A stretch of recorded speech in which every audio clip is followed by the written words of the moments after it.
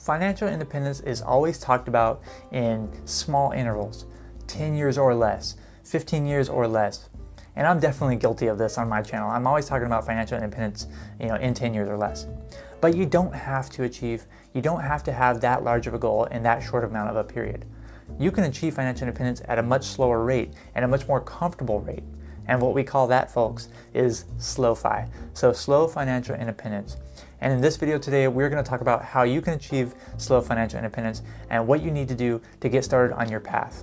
The important thing to first start talking about is how you can achieve any kind of financial independence. And specifically in this video, we're going to be talking about achieving it through an investment portfolio comprised of stocks and bonds.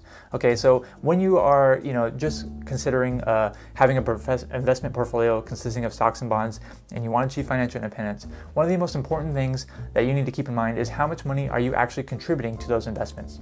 And what we call that is your savings rate. But really it is what's known as your investment rate. How much of your take-home pay, how much of your net income are you contributing to your investments, in this case stocks and bonds? Because that is pretty much going to be the #1 determiner of if you are going to achieve financial independence and how fast you can achieve it. So for example, let's make some assumptions. So let's assume that you're going to get 7% annualized returns on your investments. Now, of course, you're not going to get 7% every single year in a nice linear fashion, but over the long period of time, over the period of time that you're saving for financial independence, let's say that you average 7% returns. And then let's say that you plan to do a 4% withdrawal rate. Because 4% is known as the safe withdrawal rate. So generally 4%, you're probably going to be good if you're withdrawing 4% or less of your assets per year. Now let's also assume that you start with $0. So luckily for this assumption, you don't start with any debt. You start with a net worth of pretty much $0. You have no money in investments for the sake of this scenario. And then one more assumption that we need to make is how much money you actually make per year. So about the median income in the United States, at least in 2019, it was $68,703 per household. So that was the median household income. So for the sake of this assumption, let's assume that you're about in that median range, and we'll top it off at a nice even number of $70,000 per year. So we'll assume that your household makes $70,000 per year. So now let's illustrate how long it's going to take you to achieve financial independence with those assumptions in mind. Let me put up a chart on the screen real quick for you, just so we can illustrate that.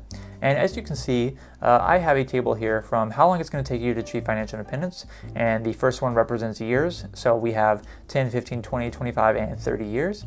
And then we have next to that the amount of savings rate that you're going to need in order to achieve it in that amount of years.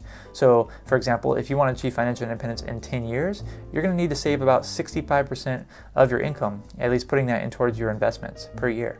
And if you want to do it in 30 years, you're only going to need a savings rate of about 21% in order to accomplish that. The income remains the same, and then the spending, of course, is going to differ because that is dependent on your savings rate. So on $70,000 per year, if you want to achieve financial independence in 10 years or less, you're going to somehow have to live on $24,500. Now that can be easy for some people, it can be very difficult for others. That depends on a multitude of factors. But now if you're looking to achieve financial independence in double that time frame of 20 years, you can see that you get to spend $43,400. Now it looks a lot more achievable. And I guess it's really important to note, how did I come up with those figures? How did I come up with a savings rate of this amount is going to equal financial independence in this amount of time? Well, I used a really cool calculator that I love using all the time called networthify.com. And so let me put up the screen for you real quick on networthify.com, because this website and this calculator can actually be used to project, using your own assumptions, how long it's going to take you to achieve financial independence. So you can see the first result I got on here is that if you have a savings rate of 65%, that you can achieve financial independence in 9.8 years, so about 10 years. Whereas if you had a savings rate of about 38%, you can see that you can achieve financial independence in about 19.9 years, so about 20 years. And that is basically what I did for all of the different savings rates for the years to FI. So 10 to 30 years, I took that original chart, and that is pretty much how I inputted all that information in there. I used the Networthify calculator, and I think it's definitely a valuable asset for anyone that's trying to project their own financial independence.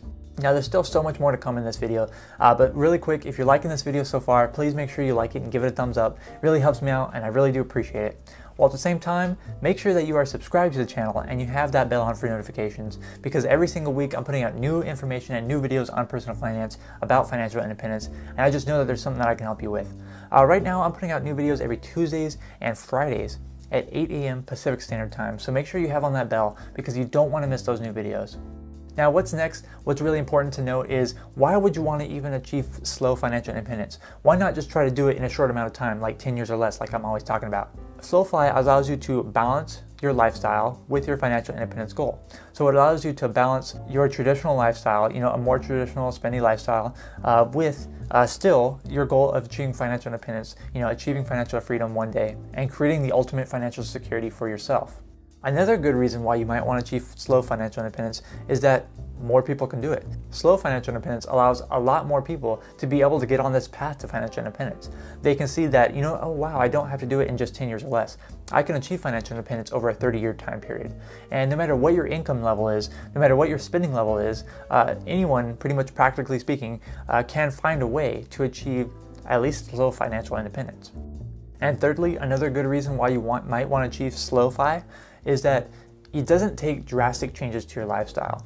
Especially if you've been living the traditional American lifestyle up until this point, you don't have to change every single thing. You don't have to do a 180 and live this completely different lifestyle if you're trying to achieve financial independence, let's say in 10 years. You don't have to do that in order to get on the path to financial independence. You can make small but very important changes, over a longer time period and eventually get there. And that's why I think that slow financial independence can work for a lot more people. The most important thing that you can do if you're watching this video is to just take actions. Whether you want to achieve financial independence in 10 years, 20 years, 30 years, it doesn't really matter too much.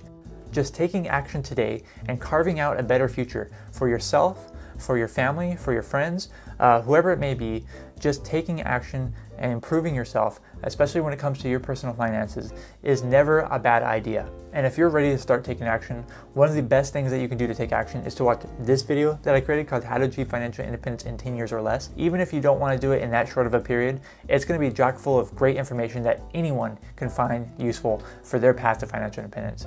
Thank you so much for watching this video. I'm Zach from OnCashflow.com, and I hope to see you next time.